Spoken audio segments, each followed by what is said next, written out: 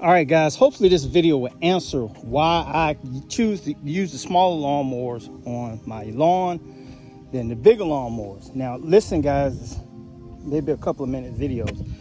Your height of cut is always going to change, all right? Regardless of what you got set here, this mower weighs 4 times as much as that mower. The HOC on that is 2 inches. The HOC, when I cut this, was 2 inches, and I adjusted it. Let me show you what I'm talking about. If you look down through here, I went down here at 1.75. You can see swirl marks. And the reason you're getting this is because the lawn is not level. 95% of America does not have a level lawn, so I'm not going to get into that. But guys get caught up in the YouTube videos and all these other videos about lawn leveling, and that's great to do. But if you don't do it, and 95% of us don't, you got to watch your HOC. You always hear me talking about sweet spots on your particular lawnmower. All lawnmowers cut differently. That's 1.75 going down through there. With this heat and humidity, it's going to take a couple of weeks for that to recover. If you look straight ahead, I cut here at 2 inches on the big boy. You can slightly see the swirl marks.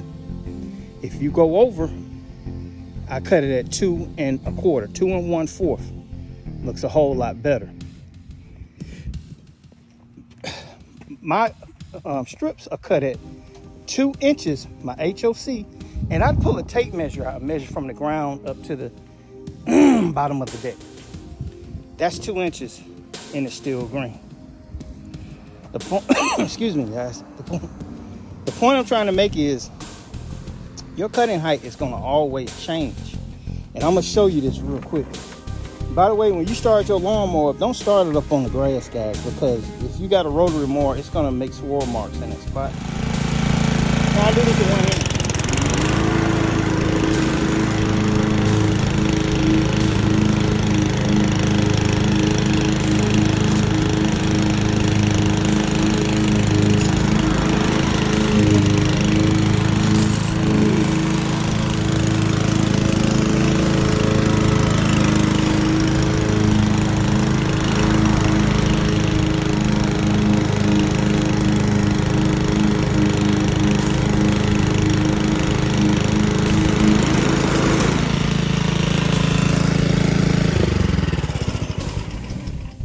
So my customer's gonna be a whole lot happier when they see me cutting in their yard looking like that. The issue is you're going out every 2 to 3 weeks to cut these people's yard, and by the time you get there, it's tall.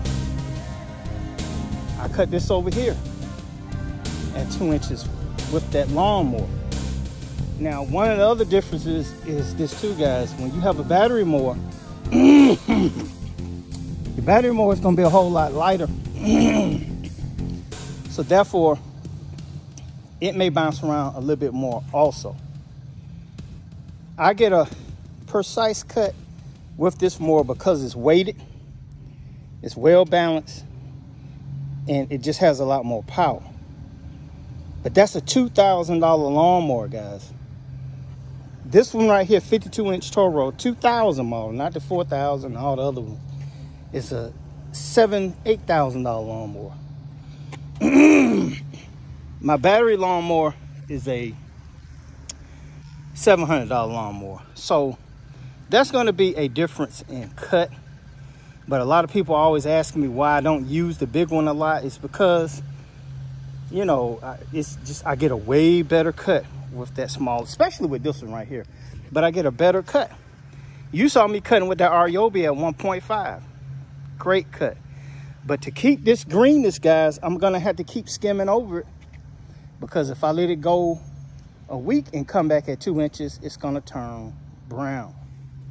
So guys, hopefully that answers your question why I choose to use the little bitty baby mowers over the bigger mowers.